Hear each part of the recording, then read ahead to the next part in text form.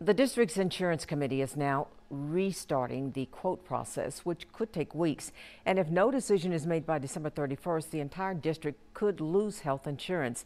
WEAR's Brent Carney reports on the next steps to prevent that from happening. One by one. Even if we go to the second tier, will still be an increase that we can't absorb. Teachers sharing the financial hardships they would endure under a new insurance plan. If this goes through and another $416 is taken out, because I would be the $862 plan, I would be bringing home $310.05 a week. After nearly 5 hours of discussion that went into the early morning hours of Friday, the board ultimately voted to table the decision.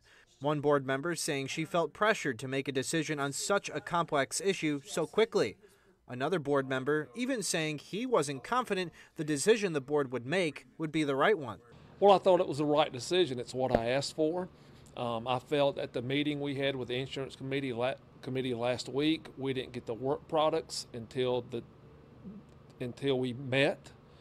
And I didn't feel like an informed decision was made. I'm happy to hear that they decided to table it so we can get some extra options and maybe see if there's any other solutions out there. The deadline for the insurance committee to approve the new plan has now passed. The committee will now restart the quote process, which they say could take weeks.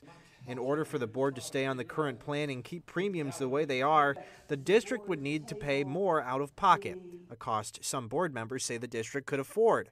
The new deadline, December 31st. And with 2-week holiday breaks in November and December, the board says the committee needs to act fast to come up with a better solution for the employees. If you don't have an option, or if a decision isn't made by January 1st, what would happen?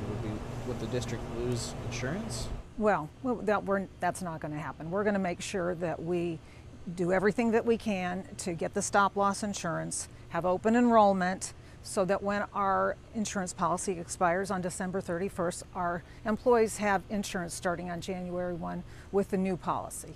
That's a little nerve-wracking, but I'm hoping that they're going to work hard and come up with some better solutions. I know that we can't stay with where we're at. I know what they proposed is not an option either. There has to be a middle ground some way, somehow.